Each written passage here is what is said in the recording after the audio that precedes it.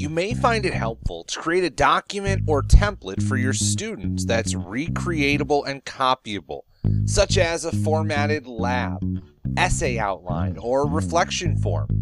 Although you can create a copy of documents for individual students through Google Classroom, you can also create a link that makes a fresh copy of that document for whomever clicks on it. Once your document is created, just click on the Share button. Clicking this button will open up the sharing menu. From here, you can control who has access to the document.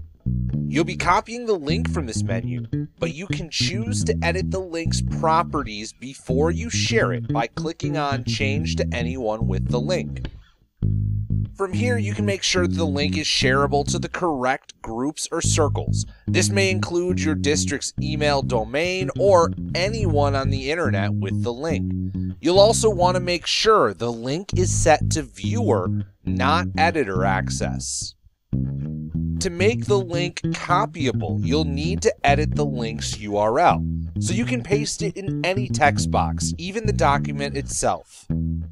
In the URL, find the word edit and replace edit with the word copy instead. This link will now instantly make a copy of the document that'll be owned by whomever clicks on it. You just need to copy and paste the URL.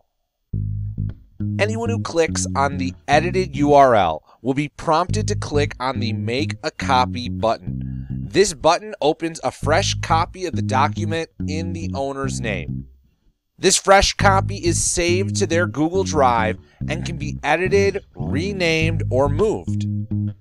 If you make edits to your original copy of the document, that change will not be reflected in their copy of the document as well, even if they reload. Although if you would like to make a change, if anyone clicks on that same link, that same URL after you've made the edits, those edits will be reflected in any future copies that are created.